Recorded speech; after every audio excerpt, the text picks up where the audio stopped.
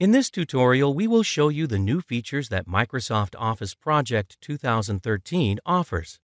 When you open Project 2013, you go directly to the dashboard.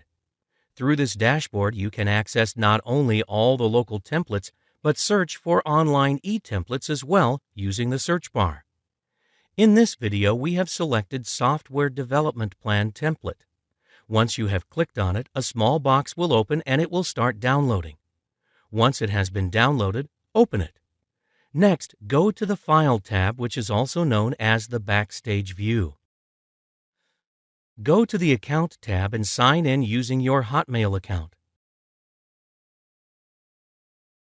Once you have signed in, you can add services by clicking on the Add a Service button.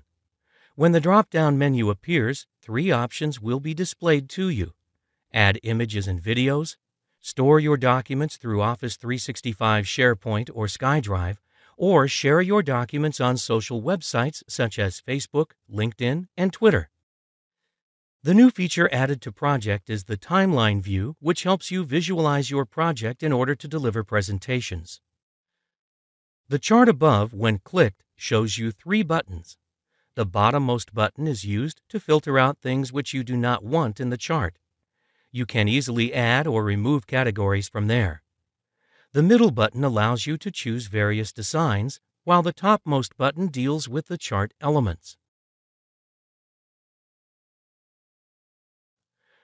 Go to the Project tab and click on the Apps for Office button. A small box will open, and through that box you will be able to search for different apps which are available for Office Project. To share your project, go to the Backstage view and click on the Share tab. You can either save and sync via SharePoint or share it through email. In this video, we have saved it on our SkyDrive. Click on the Go to Save As button and then click on the Browse icon. Once the Save As box appears, click on the Save button and your document will be saved on your SkyDrive.